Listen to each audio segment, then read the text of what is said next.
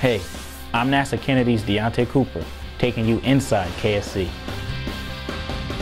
Kennedy and NASA have moved a step closer to the nation's next giant leap in human space exploration. The first Orion spacecraft built for the demands of human spaceflight was moved to the launch pad and lifted atop a Delta IV Heavy rocket for its uncrewed flight test on December 4th. I got to tell you, this is special. This is our first step on that journey to Mars.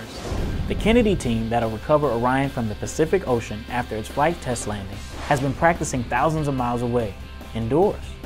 Inside the Neutral Buoyancy Lab at Houston's Johnson Space Center, crews rehearse contingency scenarios to ensure Orion's safe recovery. What they drill in the NBL will also prepare teams to safely secure future spacecraft and astronauts upon their return from deep space. And don't forget, Spaceport Magazine shows you more inside KSC.